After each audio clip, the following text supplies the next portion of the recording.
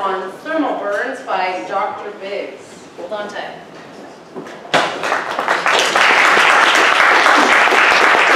Thank you and good morning.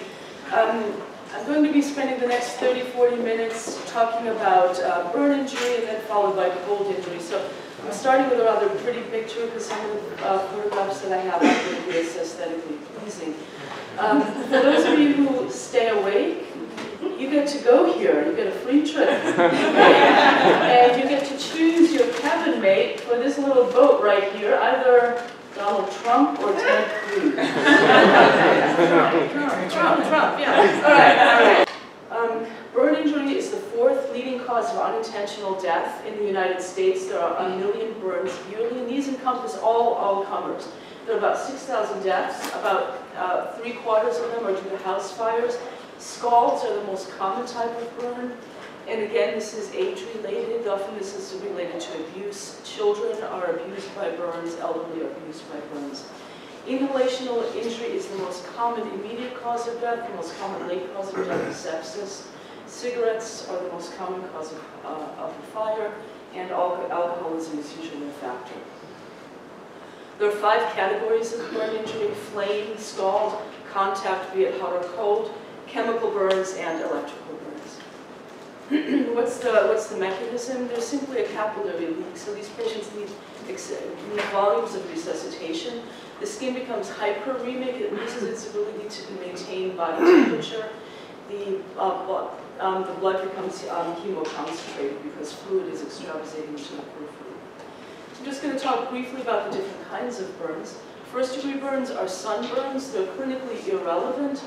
Second-degree burns are partial thickness burns, and they're divided into either superficial partial thickness, which involve the epidermis and the more superficial layer of the dermis, and then there are the deep partial thickness burns, which are the epidermis and the deeper dermis level. Third-degree burns involve the entire epidermis and the entire dermis. Fourth-degree burns involve structures deep to that muscle, skin, bone. Some diagrams here. As I said, a first-degree burn is a sunburn. It's the equivalent of spending a day out in the sun. These patients can either come in also with a minor scald. They're painful because the nerves are attacked. They're erythematous and they blanch. There are no blisters with these. And it doesn't result in scarring. These require no therapy, Tylenol, aloe vera, whatever your treatment of choice is. For second-degree burns, they're either superficial partial thickness burns. They're also red, they blanch, and they are painful because the nerves are still intact. These are due to skull injuries and flash flame burns. These don't require any treatment. They heal, they re-epithelialize spontaneously within 1 or 2 weeks because the deeper dermal structures involved in regeneration are intact. For the deep partial thickness burns, they go into the deeper dermis, the reticular dermis. The skin is pale, it doesn't blanch. They still have intact nerve sensations, so they are painful. They still heal by re-epithelialization, but it can take 3 to 4 weeks to do so. So these patients don't necessarily need skin grafting. The problem is if the burn is over a joint, it can cause limitation of joint motion. The third-degree burns are those that involve the entire epidermis and dermis. They're hard, leathery eschar. The nerves are involved here. These are painless burns. They do heal with time if the patient doesn't get to a burn center, doesn't get these excised. You really speed up the healing process by excising them early and by applying skin grafts. Fourth-degree burns involve structures under the skin, muscle, bone, brain. They often involve extensive excision or amputation, grafting, and major flap reconstruction. How do we take care of the burn patient? Burn is a traumatic injury. We start with ATLS protocol, airway, breathing, circulation, disability, and exposure. Stop the fire, stop the patient's clothes that are on fire. Very importantly, cut the clothes off quickly, get rid of the burning skin, get rid of the burning cloth because it just makes the burn worse. Large bore IV catheters, keep the patient warm, keep them covered for the sake of pain, keep them warm because they've lost their ability to thermoregulate. On the secondary survey, it's important to get a good estimate of the burn size evaluation. This is where the rule of nines comes in. I'll show the diagram to refresh your memory. You want to rule out traumatic injury. You want to rule out carbon monoxide poisoning. Consider inhalational injury, especially if there's any mechanism for it, any use for it. Give the patient tetanus. There's no role for prophylactic antibiotics, as we know. And then IV pain management. Okay. The rule of nines gives a rough estimate of the burn size. Easy to remember, 9, 9, 9, 18, 18, 18, 18. Okay? And what I learned in medical school in the South is, depending on whether you're from Texas or not, the genitalia can be anywhere from 1 to 3%.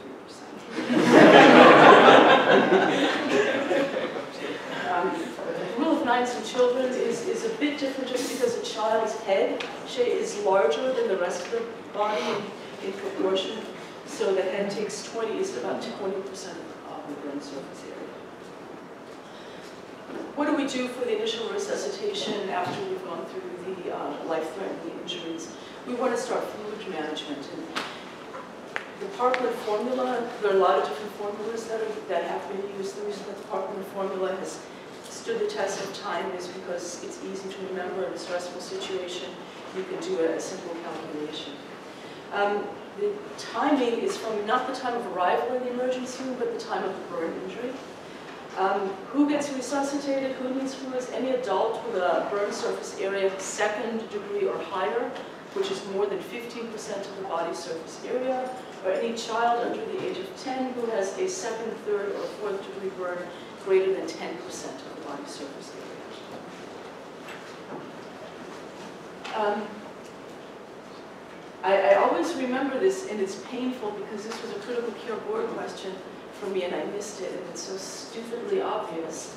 What's the fluid that you resuscitate the patient with, adults and children over the age of 2? Lactated ringers, of course, right? It's more physiologic. These patients are acidotic. You want to give them lactate so it can get converted to bicarbonate in the liver. Children under the age of 2, because they're limited as far as glucose and glycogen scores go, you want to give them a little dextrose for their lactated ringers, so their fluid of choice is T5LR. And again, the formula, the Parkland formula, is about 4 cc's per kilogram. The first half is given over the first 8 hours. The remaining half is given over the successive 16 hours. And again, it's not for 1st degree burns. So 1st degree burn is beer. 2nd degree, 3rd degree, 4th degree burn, we give lactated ringers. Okay? Just an easy way to solidify this. This is a 45-year-old man who weighs 7 kilograms, he has a 2nd, 3rd degree burn over half of his body.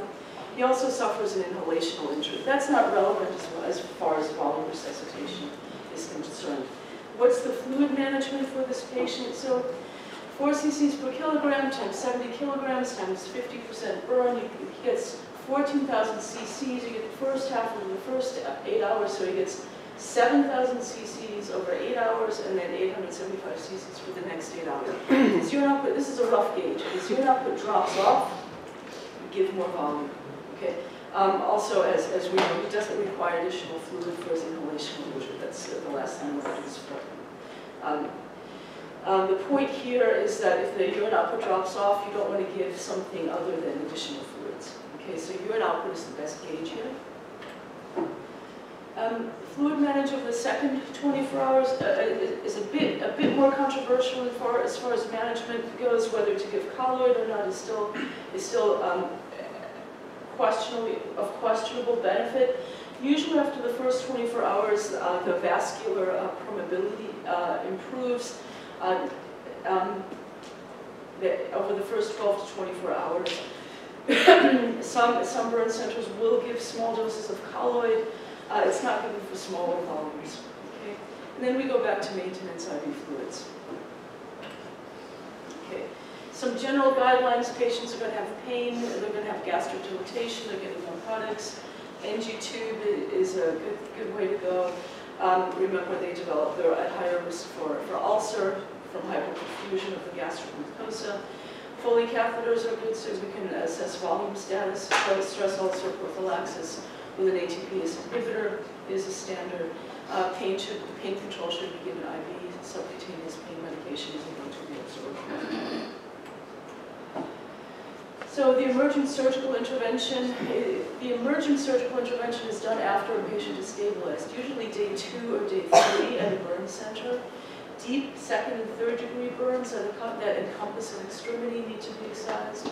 If someone has compartment pressure, certainly that needs to be addressed early on because tissue perfusion is compromised. Just we don't take care of major burns here, but just to give us an idea of some of the emergent procedures that could be done and need to be done in the emergency room. In a patient who's intubated, who you're having trouble ventilating because of peak pressures, keep in mind if the patient has a chest and burn to the chest, a certain differential burn, you may have the equivalent of a compartment syndrome, and you may need to do an eschorotomy. In the textbook, there are some different diagrams of how to do this. Different surgeons have different preferences. Some will make a longitudinal incision. The way I was trained to do a longitudinal incision, I've done this very rarely. I think I've done it twice ever. This is from Schwartz, Principles of Surgery, the median sternotomy, almost incision, and by levels of costal incisions. Some common topical agents that are used. Silvadene is the most common topical agent. It's advantageous because it's broad spectrum.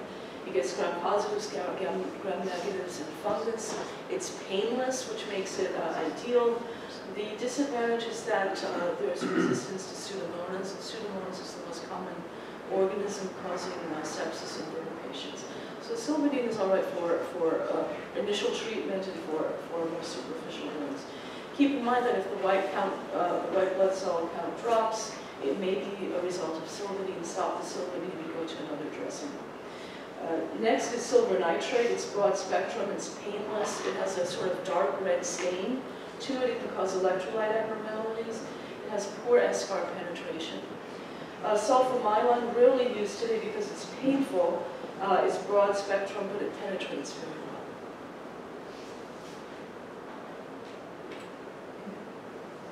What are the functions of wound coverage? You want to protect and splint the damaged epithelium. I should mention, before transferring a patient to a burn center, it's very important to communicate with the burn surgeon to give an accurate estimate of the burn surface area. Some burn surgeons don't want you to put Silvadene on the burns because they feel that they can get a better estimate of the total body surface area burn. But that's a judgment call. That's where good communication is important. The advantages of covering the burn are for protection, for pain control, and to reduce the evaporative loss, and to help control body temperature. When to transfer to a burn unit, the American Burn Society has guidelines, recommendations of when to transfer a patient to a burn center, and here they are. Patients who have second and third degree burns involving greater than 10% of the burn surface area. Patients with face and hand burns to any age group. Why? Because you really need plastic surgeons who take care of burns, take care of cosmesis and functional areas. Patients with electrical and lightning burns, we've taken care of some of those patients here. I think that's a judgment call. This recommendation is, I think, largely for community hospitals, maybe that don't see a whole lot of trauma. Patients with inhalational injury, patients with other significant morbidities, patients with other concomitant trauma, which is major, children, and other patients who require special needs, social, emotional, and long-term rehabs. There's a whole setup at burn centers which most hospitals don't have. Okay. Before you send the patient, keep them warm, cover them with clean steel sheets. Get moist 4x4, soak them in normal saline, wring it out, cover that. It keeps the patient comfortable and it protects where their skin elements are remaining. Early application of topical antimicrobials is ideal, but communicate with the burn surgeon and see what the preference is. So burn surgery can't be done at a lot of hospitals simply because you need equipment that many hospitals don't have. This is a table at a burn unit. As you can see, this is very bloody surgery. Blood starts to hang as the operation begins. This is a shower head that washes blood off of the bed at the end of the procedure. We sometimes have that in our room, but we don't plan it ahead of time. Surgical burn wound management, again, just to show you some different techniques. This knife, this comes out of the Korean War, but this is still sometimes used. And there's a plethora of new dressings and other technologies. So after excision, when to do excision and grafting? Once you have a rock-stable patient, okay, 1, 2, 3 days once you've replaced fluids, once you've manipulated the ventilator to optimize oxygenation, once renal function is returned. And waiting is certainly associated with improved survival, but also early excision is associated with improved survival, because this is dead skin that's going to get infected. Before a patient develops systemic sepsis, get rid of the potential source. The benefits of excision and grafting over serial debridement: survival is improved, blood loss is decreased, length of hospitalization is shortened, and money is saved.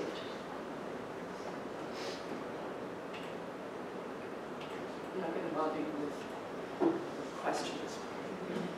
That's thermal injury. Take a moment, and I'm going to just run to my answer. Are there any questions? Any discussion? Just to emphasize, in the inhalation injury for early intubation, as a consideration before it becomes a mess that you can't intubate, to consider doing that if you have soot coming out of anywhere. An unstable patient.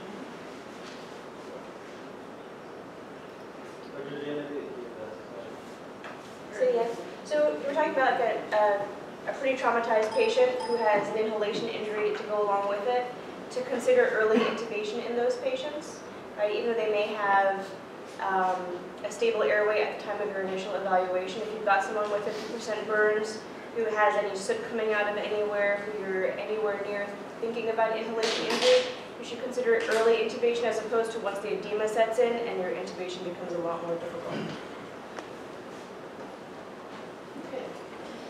This is a slightly shorter talk on injury. What is cold injury? There are two categories: systemic hypothermia and localized injury to a body part. Cold injury usually affects an extremity. Why are we talking about cold injury during the time of global warming? I'm not sure if we're going to see snow again. But for those of us who take care of patients undergoing it who require any kind of emergency, which is anyone in this room, for those of us who may be taking care of displaced persons, those of us who either live or travel to northern latitudes, those of us who like to do sports in areas where there's cold, those of us who might be in the military or who will be taking care of personnel on military maneuvers. This is something to be aware of. And in Brooklyn, we take care of a lot of people who may have a reason to be out on the street on a cold night, fall asleep, and not have a place to go, and to come in with frostbite or other cold injuries. So I just had to personalize this. This was my summer vacation in northern Norway. This is what Norwegians do in summer. They were flattered and happy that I brought the warm weather. This is what you do at 10 o'clock, 11 o'clock at night. This is my sister, Alexandra, my niece, Tanya, and her husband, John. What do? You put on your jacket, you light a fire, you get out the alcohol, and you take your shoes off. And this is how you manage thermal injury, because you don't feel it, okay? Or because you're used to it. But these are people who are at risk of thermal injury. It does happen much more frequently in northern latitudes. But it's worth it, because when you look out the window, not out the window, off of the patio, that's your backyard. There's the fjord here, and there's an island just for you. It's empty.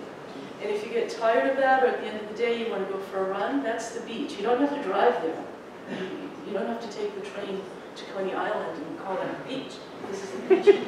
And if you don't want to run near the water, then you just run, you run in the grass. And kids like it too. This is my daughter. I was afraid she was going to fall in the water and get hypothermia, but I had to get this picture. So, systemic hypothermia. One of the reasons that it's advantageous to patients with an MI or with a severe traumatic brain injury is because it slows the metabolic process. But it's bad if you don't have those injuries, right? It decreases cardiac output, it predisposes to cardiac arrhythmias, AFib, bradycardia, and then ultimately ventricular fibrillation. It decreases platelet function. Keep in mind, a lot of patients with hypothermia may have other traumatic injuries, and this is the most common cause of coagulopathy in our trauma patients. In addition, these patients will have lactic acidosis because of decreased perfusion. So what do we do with in a patient who has hypothermia? Get them out of the water, remove them from the cold environment, bring them inside, get their clothes off quickly, cover them with something warm, sheets, whatever you have available to them. Minimize their movement. You don't want to get them up into the chair, wheel over the CAT scan, get something for x-rays with his arm. Just try to keep them as still as possible until you've warmed them. For arrhythmias, we simply follow ACLS guidelines, correct the acidosis, and rewarm at least to a temperature of 36. Hypothermia is defined as a body core temperature under 35 degrees centigrade. People who are at greater risk for hypothermia are the elderly, children, people who are infirm, and people who are intoxicated. There are two types of rewarming: passive rewarming, putting the patient in a warm room, blankets, clothing, insulation, and then active rewarming, which can be done either by internal or external means. External rewarming involves heating pads, warm immersion bath, convection heaters. For internal warming, there can be a variety of things done. Take an IV bag, a 1 liter IV bag, put it in the microwave for 1 minute to warm the fluid. Give them warm IV fluid. Other options are replacing NG tube, Foley catheter, warm water through them, bilateral chest tubes, warm water to the pleural spaces, hemodialysis, and external organ circulation. As far as mortality is concerned, patients who have a temperature under 27, their mortality is 60%. Those with moderate hypothermia, their mortality is 50%, and those with mild hypothermia have an increase in mortality of 35%. The cause of death there can be prolonged asystole. However, remember the saying, they're not dead until they're cold and dead. You can't declare someone dead until their temperature is at least 36. So you keep rewarming them until you can declare that they have blood pressure and heart rate. For a localized injury, again, remove the patient from the cold. Remember, patients also may have other traumatic injuries, especially extremity injuries, in addition to hypothermia. You go through ATLS protocol, correct systemic hypothermia with warm fluids. Rapid rewarming is the goal of the extremity. You don't want to do this passively. You want to get the extremity warm quickly. If someone has frostbite of the foot, they should not walk. You shouldn't warm the extremity. You shouldn't try to rub it to warm it. You don't want to cause even the most minor trauma because you can lose more tissue that way. Keep in mind, for those of you who are into wilderness medicine, mountain climbing, and patients with hypothermia, their extremities may also be broken in addition to frostbite. There are different categories of localized hypothermia. Frostnip is the mildest, and there's chilblain and pernio, and frostbite, and then trench foot. Frostnip is very mild. The skin gets cold, pale, and numb after exposure to the cold. I think we've all experienced frostnip. Skiers get this on their face, ears, noses, wherever the skin is exposed. As soon as they get into a warm room, this can resolve. For chilblain and pernio, these patients can develop vasculitis of the face. The skin is red, swollen, and it blisters. Treatment is the same, rewarming at room temperature, and this resolves on its own. Frostbite is more severe. It's the most severe form of cold injury of an exposed surface. The initial symptoms can be mild, and they can be overlooked, they can be missed. The late symptoms are severe pain, burning, edema, necrosis, and gangrene of distal extremities.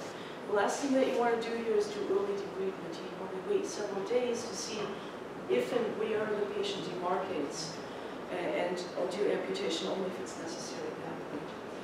The pathophysiology is simply that extracellular ice crystals form, causing disruption of the cellular membrane and cellular dehydration. The initial freeze causes vasoconstriction, alternating with vasodilatation, and that's followed by rewarming.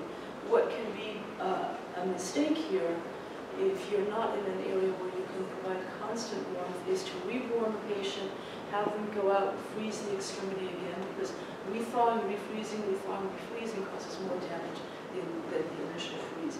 So it's recommended that if you're at a distance from a place where you can begin reforming, if you're beyond 2 hours away, don't start reforming. There are degrees of frostbite, nothing to need to be memorized, but just to understand that with 4th degree frostbite, that's where patients start losing extremities.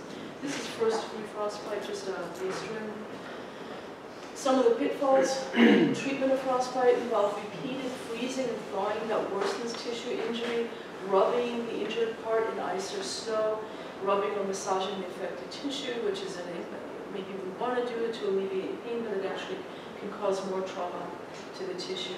Gradual or spontaneous rewarming is not enough. Rapid rewarming at 40 degrees centigrade is the goal. Avoid dry heat. Don't get your hair dry out and try to warm somebody at that point. The less common injury that we see today, but still, is trench foot. This has historically been related to military. When Napoleon retreated from Russia, a lot of his soldiers came out with trench foot and other things, but this is what was really first described during World War I, where soldiers stood in trenches, cold water for weeks at a time. It's associated with cold and with infected areas. So these soldiers, they stood in water soaked with feces for several days in boots that were made of leather or cheaper material, and developed trench foot. It's a pretty morbid thing, and there were even cases of trench foot reported in the British invasion of the Falklands in the 1980s, when it's surprising when we think that clothing at that time would be more appropriate. But this is something that we can still see in people who are exposed to cold, wet, filthy conditions with inadequate clothing. The treatment is to elevate, first clean the extremity, expose, clean, warm, elevate the extremity to minimize swelling. And that's all I have. I'm glad to see a bunch of open eyes. And I'd like to thank all of you. I'd like to thank Dr. Jane for inviting us. And I'd like to thank my team in the back. And I'd like to thank all of us for the combined efforts that we do in taking care of injured patients.